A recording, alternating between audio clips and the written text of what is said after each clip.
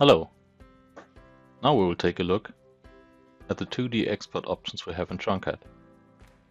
You can either export the front, top or side view or all views at once.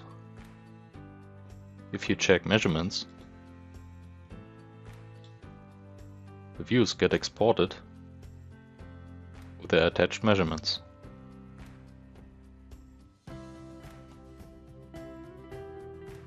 You can also customize the application in which the 2D views are opened.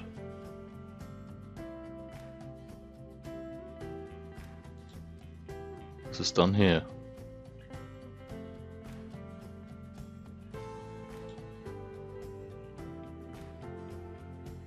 You can browse here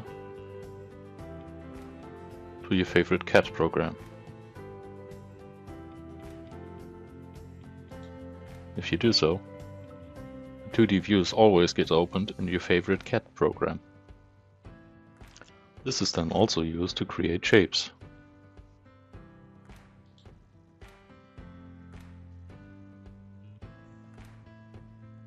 Thanks for watching.